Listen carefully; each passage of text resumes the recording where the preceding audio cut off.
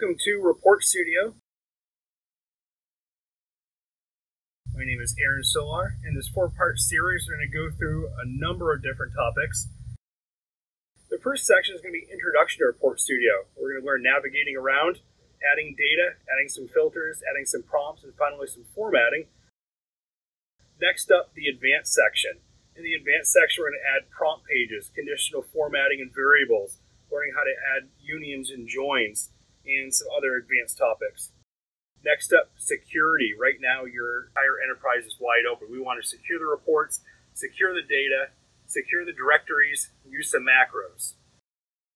Finally, we're going to learn some tips and tricks. We're talking JavaScript, talking raw SQL, how to handle blobs and clobs, how to switch packages, you name it. So welcome aboard, and I hope you enjoy the series.